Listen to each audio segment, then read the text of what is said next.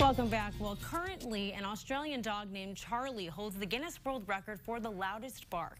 He clocked a 113.1 decibel bark. But now a golden right here in central Illinois could be the new top dog. She's something to bark about, and it's this week's Alex Around Town. Lily can do all sorts of tricks. Sit, roll over, and catch marshmallows. But there's one thing she does best. Lily is a loud dog. She's very youthful, even though she's 11 years old. And she doesn't sound that age either. One day I was reading an article about the loudest dog breeds, and golden retrievers were the #1 breed.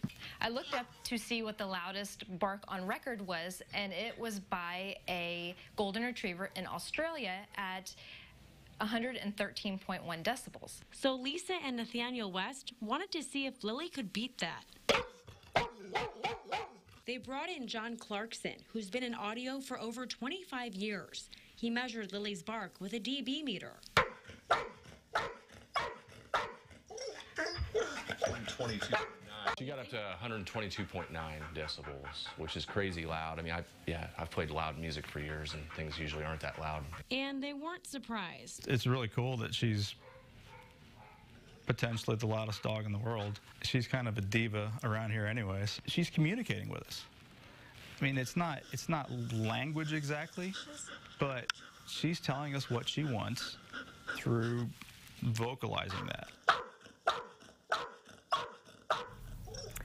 Now, if someone isn't petting Lily, she barks, and she's been known to bring West's household items around the house like pillows for attention. They are currently in the process of applying to the Guinness World Records for the loudest dog bark, but there is an $800 fee for an expedited application.